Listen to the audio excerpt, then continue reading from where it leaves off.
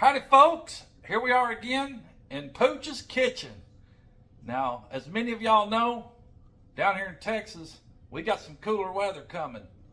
What's Pooch like to do when it gets cool? He likes to eat comfort food. And man, I cannot wait for the cooler weather, and I cannot wait for some good old comfort food. So what Pooch is gonna whip up tonight is beef stew. Man, I love beef stew and cornbread, so that's what Pooch is about to get after. He's gonna whip up a big old pot of stew, and he's gonna whip up a pan of cornbread. That's some good eating right there. Yes, sir. Even Pretty likes the stew. She ain't good too much on cornbread, but she likes stew. So anyway, let's get after it. Let's get this pot of stew going and get that pan of cornbread going just in time to watch some Rangers baseball. Yes, sir. First things first, of course, Pooch has got to brown up that stew meat. He's going to throw it in this here big pot. And of course, he's going to season it up and get it ready to brown, mix up, save all that juice. And then he's going to throw in the vegetables here in a bit. But take a look at this. Yes. Some good stew meat. Let Pooch get to whipping it up, seasoning it up, and we'll get on to the next step. Of course, he'll bring you in there and let you watch what's going on. Yes, sir. Well, now that I got that meat in that there pot, I'm going to pepper the crap out of this stuff. Now this, I'll probably have to put you on pause because Pooch likes a lot of pepper, and it takes him a while to get it all in there. But yeah, continuous twist, continuous crush pepper. But boy, does it bring the flavor out. Yes, sir. Now that Pooch has got her all peppered up, now he's got to sprinkle on the good old sea salt. He's got to run that through the crusher as well. So let's get to adding some of that. Now I don't like too much salt, but you know, you got to have a little in there.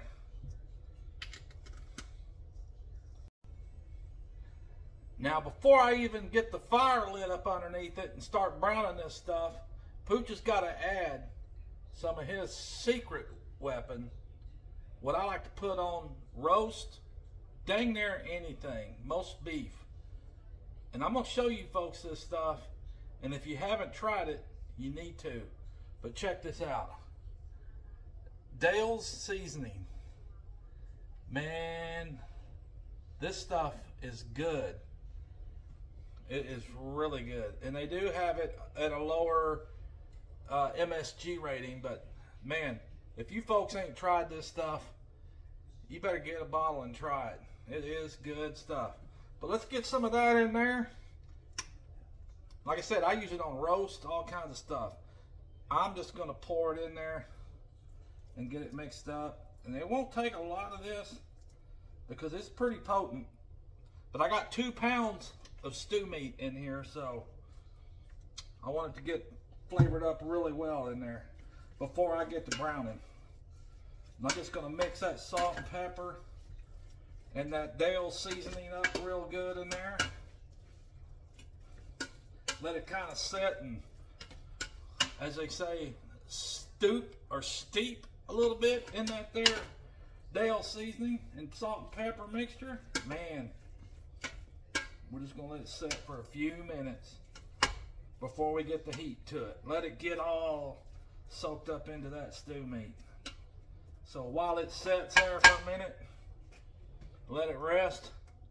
I'll get back to you folks here in a few with the next step. Yes, sir. Now there ain't nothing hard to this stew recipe. It's pretty simple actually. And there's something else that ain't too hard. For all you folks that want to watch more cooking videos, Pooch in the kitchen, y'all go on and hit that thumbs up, hit that subscribe button, and leave Pooch a comment. Tell him what you think, because I'll definitely be doing some more here for long. Cold weather means cold weather food. Stew is one of them, and chili's in the making on the order as well. Yes, sir. But let's take a look at this real quick. Let's see how she's looking. Now, you don't want to overcook this stuff. You kind of want to get it browned. That way, as it's heating up and boiling, once you had everything else, that's when that meat will cook real slow and it'll be real good and tender. But let's get a look at this and see real quick. All right, check that out. See what I mean? It's still simmering in there, and I basically just browned that meat up real good. Now we'll get ready to add the rest. And look at all that juice down in there still. See, that's the good stuff too, actually. You want to keep as much of that in there in your stew as possible. That's natural flavors right there.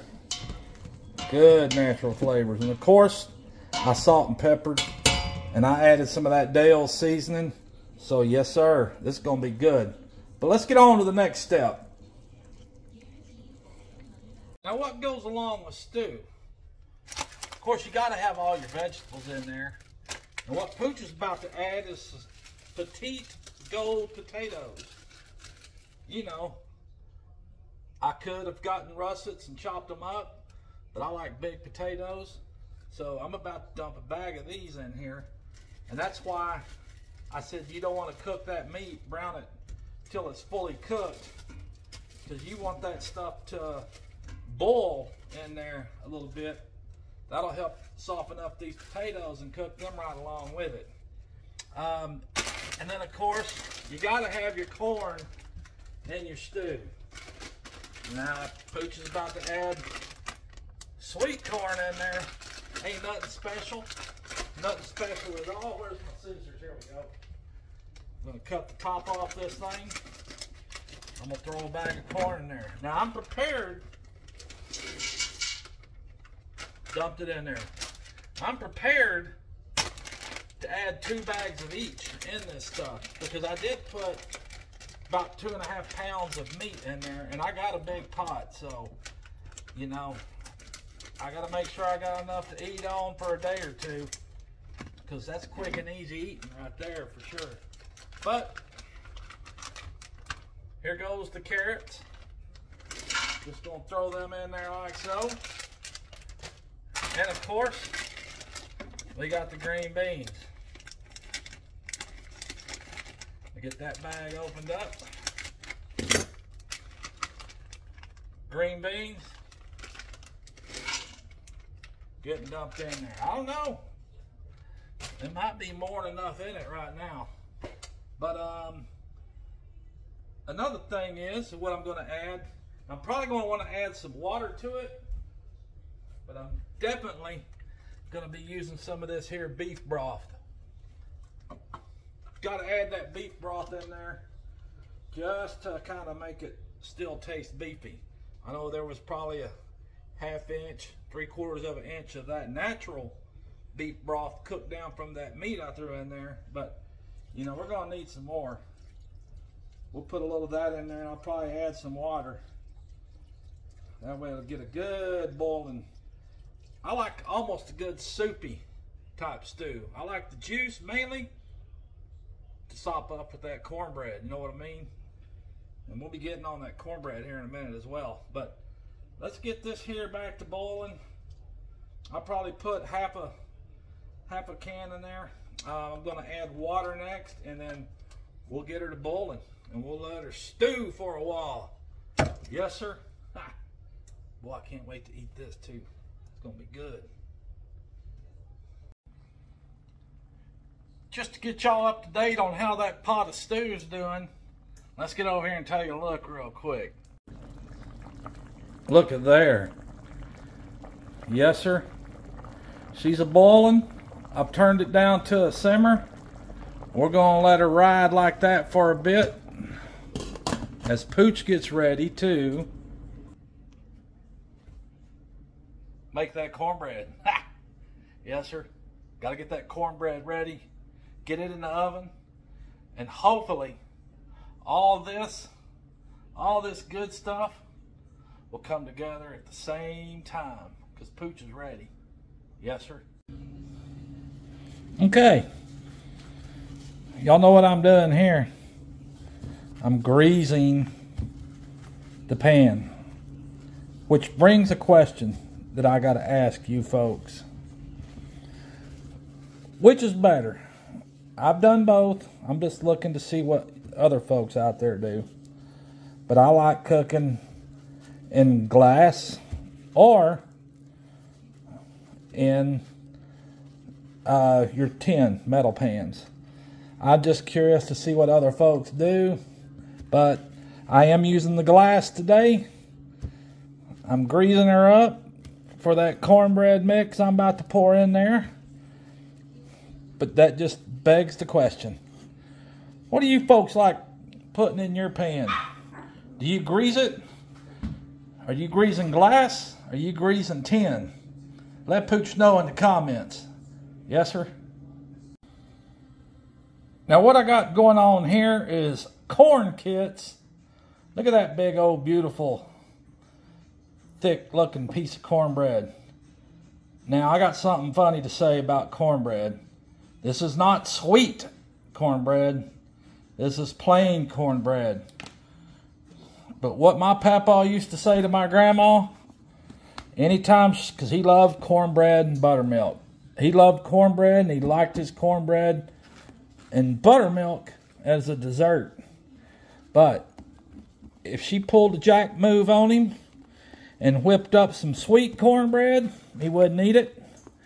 And his comment was always, if I'd have wanted cake, I'd have said make a cake. I wanted cornbread. And that's what Pooch is whipping up right here, is some cornbread. Some cornbread using corn kits, which called for 2/3 cup of milk and an egg. I've got 2 packages mixed up, so I did it times 2. And again, I'm about to pour it in that glass pan right there, which again made me question, what do you folks cook with, glass or metal? I got them both. I like them both, but just curious. Anyway, let's get this whipped up and get it in the oven. Yes, sir?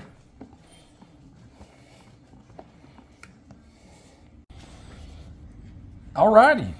Let's pour this here good stuff in there. Just pour it right down in the middle. Get her to spread. Get her to spread out. Which kind of brings another question from old Pooch to you guys. Maybe whoever's watching this could answer. Whoa. Kind of got the camera involved there a little bit. But how many of you folks heat, whether it be your metal pan or whether it be your glass pan? How many folks in there give it a little preheat in the oven before you actually pour your cornbread into it? Cornbread, cake, whatever you're making. I'm just kind of going by cornbread though. But do you folks heat it up? Heat up the pan about 5 minutes before you actually pour in your batter? Just a question. Comment below, let me know. But let's get this sucker in the oven. Yes, sir?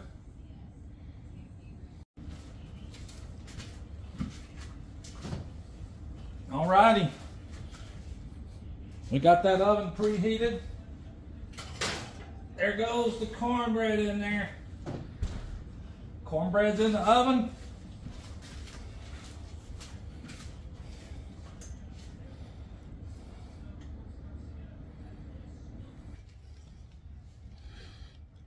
Cornbread's in the oven. 425 for 20 to 23 minutes. Pooch probably leave it in there 24, 25 minutes. He likes his cornbread a little dry. Yes, sir. All right, folks. Pooch got a little excited after he brought the cornbread out. Of course, he was starving, but I had to go run and hop on a live with my good buddy Justin at Back Road Freedom. So that kind of delayed a little bit. I got in a hurry, and then once I got through with that, of course, I'm watching the Ranger game. I was starving Marvin. So I came in here and I tore in to that pot of stew and that pan of cornbread. And believe me, it's good, good. Let's take a look at it. Stew, cornbread, as you could tell. But, oh man, it is. I can't believe I didn't get y'all in there on that first bite, but Pooch is gonna do it right now. See, look at there.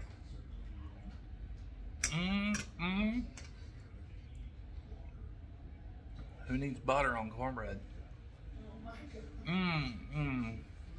Folks, that's some good eating right there. But easy enough, anybody can do it. So go buy your stuff and make you a big old pot of stew and cornbread for this cool weather. Let's get in there and watch the Ranger game. Yes, sir.